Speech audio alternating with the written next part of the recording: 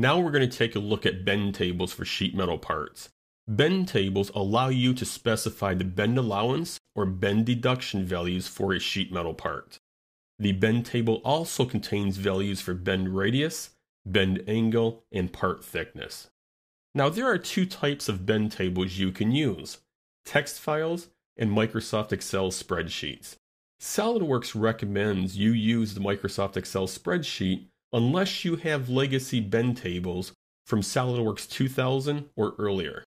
Plus, it's important to note that if you create a bend table as a text file, you will need to provide that bend table text file when you share the sheet metal part file.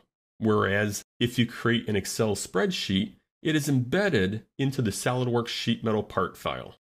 While you can create a new bend table by going to Insert, Sheet Metal, Bend Table, New, it is recommended that you rename and edit an existing bend table provided by SolidWorks.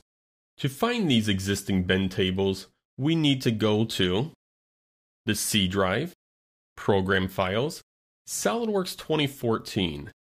Now yours may say SolidWorks Corporation, CORP. SolidWorks, Language, English, and Sheet Metal Bend Tables. Inside of the Sheet Metal Bend Tables folder, we have two subfolders: Bend Allowance, Bend Deduction, and 5 sample tables. This last one here is a text file. Even though it's a BTL extension, which is renamed by SolidWorks, this is still a text file. So to open it, I am going to double click on this sample text file. And notice this is nothing more than a regular text file that you can go through and edit and change the values as needed. I am going to go ahead and close out of the file. And before we move on, it's important to note that anytime you modify one of these files, and these are all sample files, that you should make a copy of it before you modify it. That way, you keep the original sample files intact. Now let's take a look at one of the 4 sample Microsoft Excel spreadsheets. We'll open Metric Base Bend Table. Now notice, after opening the file, you'll see the values are not filled in. This is for you to complete. If you want to see a completed table, we'll go ahead and close out of this, go into the Bend Allowance folder, and notice we have 4 more sample tables, which these are completed. So I'm going to go ahead and open up Table 1, Bend Allowance, and there you go. And in this table here, you can see the values are taken from the Machiner's Handbook, 26th edition. Now that you understand the difference between text files and Microsoft Excel spreadsheets, where to find the files, and how to modify them, let's take a look at how to apply a bend table in our sheet metal part. I'm going to go ahead and close out of this Excel file, close out of this dialog box, and I'm going to go over to my Feature Manager tree, expand this sheet metal feature, right mouse click on Sheet Metal 1, and Edit Feature. You'll notice the bend allowance is grayed out. Now why is that? Well, I'm going to go ahead and close out of Sheet Metal 1 feature. And if you recall, I expanded the Sheet Metal feature and edited the Sheet Metal 1 feature. You want to make sure if you have a multi-body sheet metal part that you do expand this if you do want to make changes to a specific body. That's not the case here because we do not have a multi-body part. So I'm simply going to go up to Sheet Metal, Edit Feature, and there you have our bend allowance, which is not grayed out. I'm going to click the drop-down list and select Bend Table. I'll then select Browse, and let's scroll down, expand the sheet metal bend table, select Bend Allowance, and OK. And then I'm going to come back to the drop-down list here and select Table 1, Bend Allowance. And all I need to do is simply close out of here.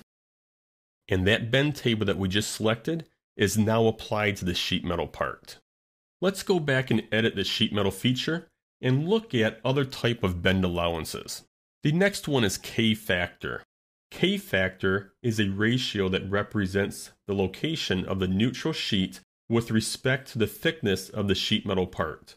When you select K-factor as the bend allowance, you can specify a K-factor bend table.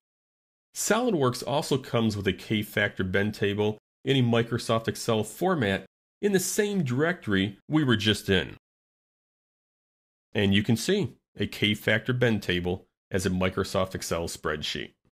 The next two bend allowance options are bend allowance and bend deduction. Both of these allow you to input your own values to determine the flat length of sheet metal part to give you the desired dimensions of the bent part.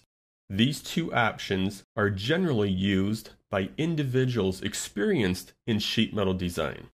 The last option is bend calculation, where you calculate the developed length of a sheet metal part using bend calculation tables, which define different angular ranges, assign equations to those ranges, and calculate the developed length of the part. This is another option that is used by individuals experienced in sheet metal design. In closing, unless you are well versed in sheet metal bend allowances, you will find that you use bend table or K-factor over the other three options. If you would like to learn more about these different bend allowances, keep in mind that SolidWorks has a great help feature, and there's a lot of information regarding bend allowances. And this will conclude our lesson on bend allowance and bend tables.